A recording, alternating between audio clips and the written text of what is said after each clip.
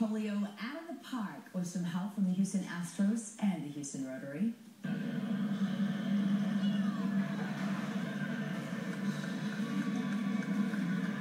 We sponsor many activities in many countries around education of children and also making sure that they're healthy.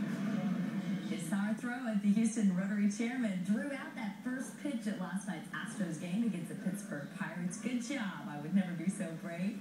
$2 from every ticket sold to Wednesday's game went to the Rotary Club to End Polio Now organization.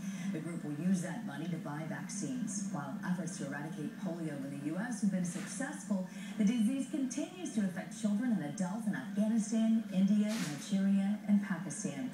Those funds, along with major contributions from the Hess Corporation and the Bill and Melinda Gates Foundation, will be used to get the vaccine to children in those countries. Houston Rotary, along with Rotary International, has worked to eradicate polio since 1980.